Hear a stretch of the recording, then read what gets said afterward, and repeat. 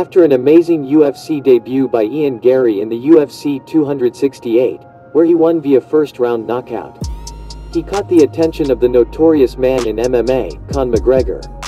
The famous UFC fighter reacts with the amazing victory and tweet a voice message to send his appreciation with the Irish guy. McGregor also gives some tips and advice. Let us listen Conor McGregor's statement. Oh, fucking hell. That's a mad saying, lads, yeah? I'm gonna go on and do this audio for this young man, yeah? Ian, I wanna say, that's a tremendous finish there for you, bud, right? The step back paw and all you throw. My God, man, what the fuck? Like, I'm all over the place after that. You know, I love it, mate. I fucking love it. The takeover part 2. I'm in on that takeover part 2, yeah? I'm coming back for that, yeah? We'll be back for that. I'm all over that takeover part 2, yeah? Fucking hell. You know, Ian, I appreciate the respect that they're showing me in there. That means that, you know, at this time for me, coming back from this injury, that means a lot to me, right? You know, this is probably the toughest couple of months I'm ever had to having in my entire life, right? You know, to see you go out there, to pay the respect like that, and then to go out and do that, and then to crack him with the step back paw. It's just, there's something fucking mad about that for me, right? And I'm buzzing over it. I swore I was just gonna stay up, watch your fight. It's very late here where I am. The main card won't start now till fucking 7 in the morning, 8 in the morning here. So, you know, I said to myself, I'm gonna watch your fight and then I'm gonna get into bed. And I'm gonna train tomorrow and then I'm gonna watch the rest of the fights after training tomorrow. And I don't know what I'm gonna do now. I don't know how I'm gonna go to sleep, yeah? Hold on, let me make sure this is recording still.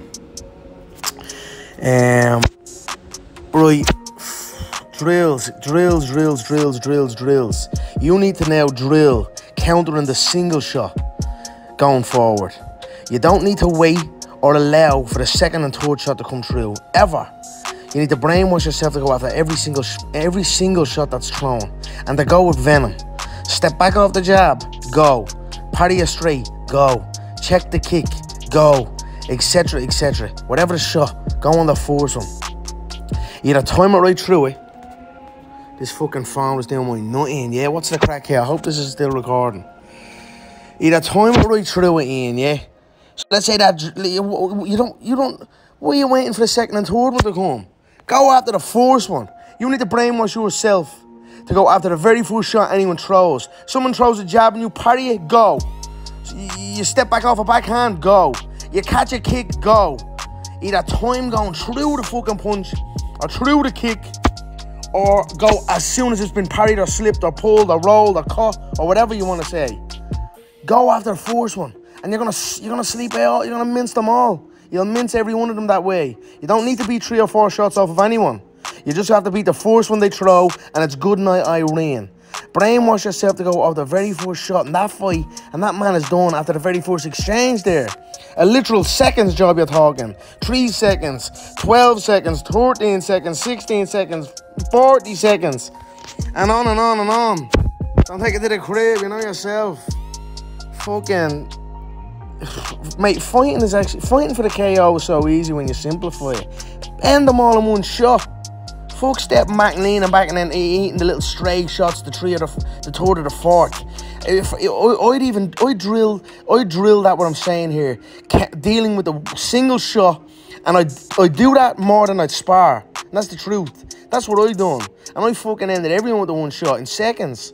You know that's the way to do it.